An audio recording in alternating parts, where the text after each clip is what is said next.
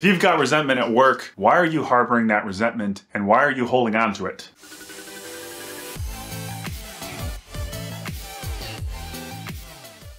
Having resentment at work is not going to be very fun emotionally for you long term, and it's something that you should start working on trying to reduce now. How are we going to do this? The first thing that I find the most useful for dealing with work resentment is when it comes to taking things personally. I found it incredibly rare to actually be personally attacked by someone. It's pretty unusual that it actually is a personal attack. It's much, much more likely an effect of Hanlon's razor, which is never attribute to malice that which is adequately explained by stupidity. Now, I'm not trying to say this person you resent is stupid. What I'm trying to say is don't think there's malice behind an action because it affects you. You should really think that the other person likely just didn't think about you. We humans are incredibly self-centered beings. So this person probably just changed this process or whatever they did that affected you and literally didn't think about you. So you're taking this all very personally. You think there's a lot of malice behind it. You're starting to resent the person when in reality, they likely just probably forgot about you, which is something that's going to happen. These things are going to happen.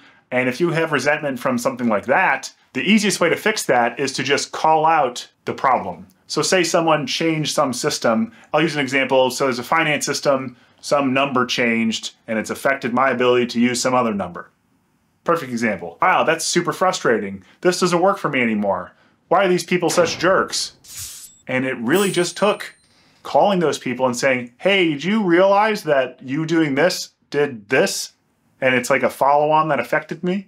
Oh, I had no idea. Well, perfect. Now I don't have to resent that person. I don't have to resent that group.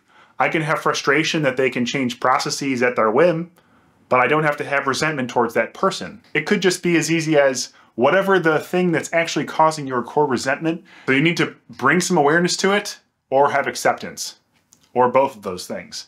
So you need to bring some light to whatever the problem is. You need to air your grievance. So what exactly is your problem that you're resenting this person for? What did they do to you that's causing you to have this resentment that you have for them?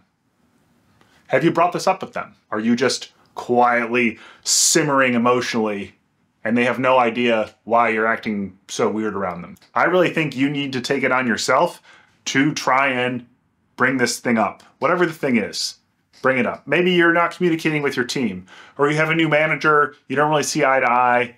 Maybe there's respect is only flowing one way, and you need to air this out. Develop some better communication lines, and the resentment can just fade away. As usual, I have no silver bullets for you, but I am giving you a few tools that you might be able to go make silver bullets of your own. So bring some light to whatever your grievance is that is causing you resentment at work. If it's with a process, maybe find someone to commiserate with or find some person that's responsible for the process and try to understand why it is the way it is. And then at a certain point, you might have to just have acceptance for whatever it is. But through acceptance, you can ease the feeling of resentment so it doesn't have to emotionally bog you down or, get you circling the drain emotionally. Because that's not going to be conducive to good mental health over the long term. I trust you've been paying attention to this emotional intelligence video thus far. I want to help you pay even better attention to your emotional and social intelligence by clicking the link below this video and scheduling a free call with me. On the call, we'll come up with a personalized plan for you to start getting bigger raises, faster promotions, and stronger relationships with everyone around you. Don't delay, click that link below and schedule a call with me today.